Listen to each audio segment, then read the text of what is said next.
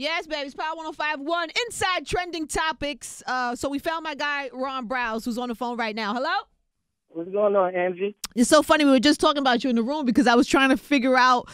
Well, first of all, yesterday when this Sheetha joint dropped, we were reminded that you produced the original Ether joint.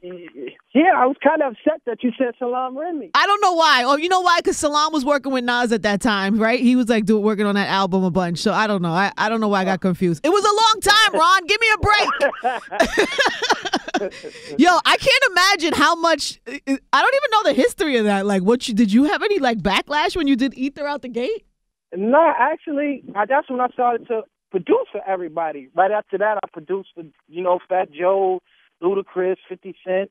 Oh, so that was the record that broke you. That was the record that got you popping. Yeah, actually, yeah, definitely.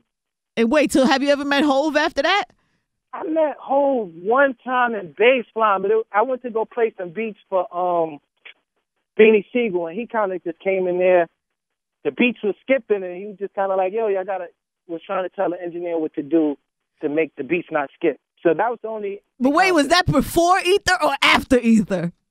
You know what? I'm trying to figure it out. Nah, Ron. You would remember meeting Jay after Ether. You would remember that moment. Nah, because it was a funny vibe. It was a funny vibe because Beanie wasn't liking none of the beats. So I'm thinking it was after Ether. Really? They were like, your beats. They were like, your beats are whack. We don't like none of your beats. It's just everything is trash. That's hysterical. It's good to hear from you, baby. It's been a long time. Yes. Last time I saw you was Pop Champagne.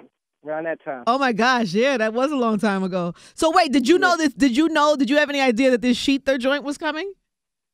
No, not until the night. The night before it dropped. Oh, they gave you a heads up? Kind of, sort of. Okay, he's like, sorry, I don't want to get you in trouble. I'm not here to corner you. I'm not trying to get you in trouble. Like, it's about to go down. But they had to, they want to make sure the beat was right and all that. Yeah, no, I get that. So then are you critical of it? Are you looking at it like next to Ether and like what did you think when you heard it? It's the female version of Ether. Right. And then today we found out that it was actually charting. It's like number 2 on iTunes. Yeah, that's dope. So how does that work? Because you have to clear that, right? Because that's your beat. Yeah, definitely. Does Nas have to clear that? I don't think so because he didn't do the beat. Right, so it's just the beat. Since there's none of his lyrics or vocals on it, then he's... Yeah, if it was his vocals, then I think, it's a different story. But since it's just the beat, it's just got to be cleared through me. Oh, so you eating off this. So number 2 on iTunes, I should congratulate you then.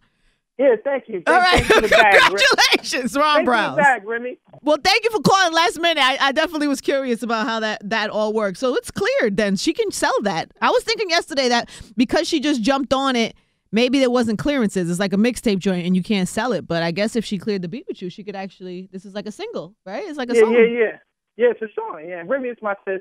She held me down a lot through my career, so it's all love. Does this put you in any place with Nicki? Do you even know Nicki?